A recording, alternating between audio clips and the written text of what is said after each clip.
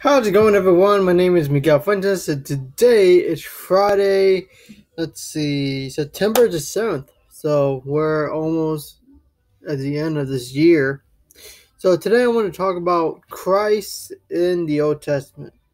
This is really amazing study that if you're doing a personal Bible study, I highly recommend that you study uh, Christ in the Old Testament and how it relates to the. Uh, see here.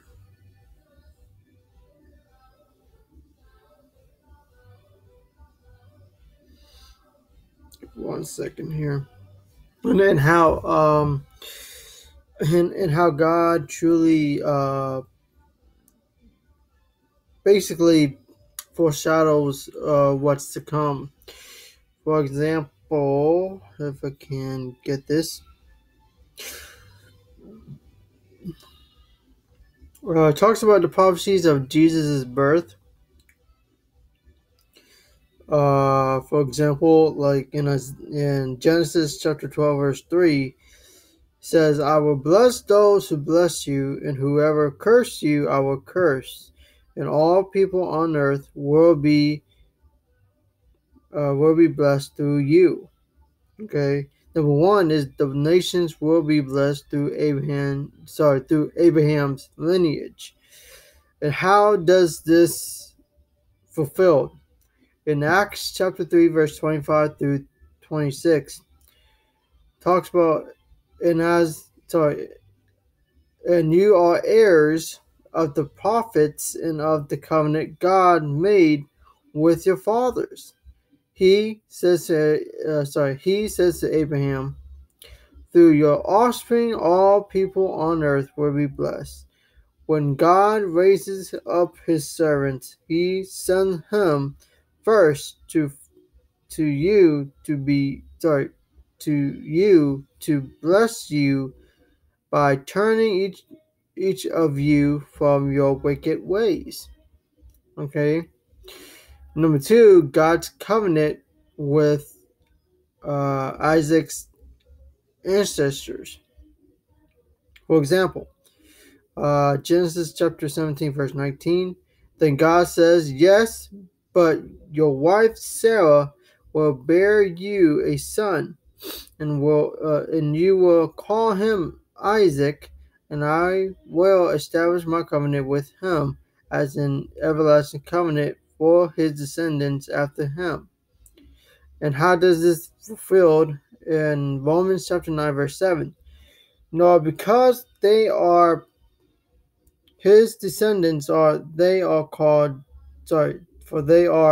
Abraham's children.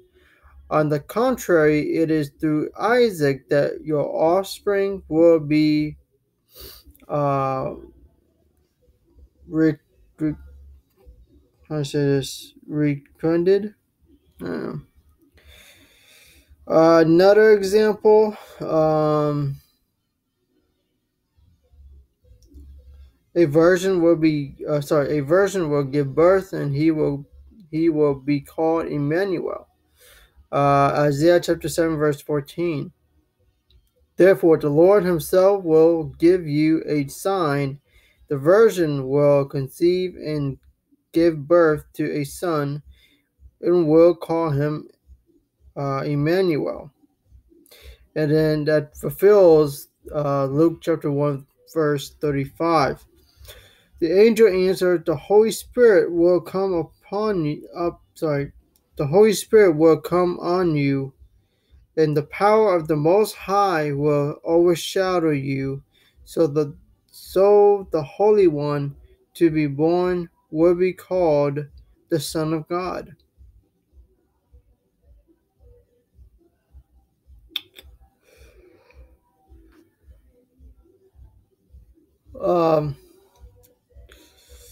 Let's see. Christ's ministry will destroy the devil's work. This is in Genesis chapter 3, verse 15. And I will be evident between you and the woman, and in between your offspring and hers. I will crush your head, and I will strike his heel. And that fulfills in 1 John chapter 3, verse 8.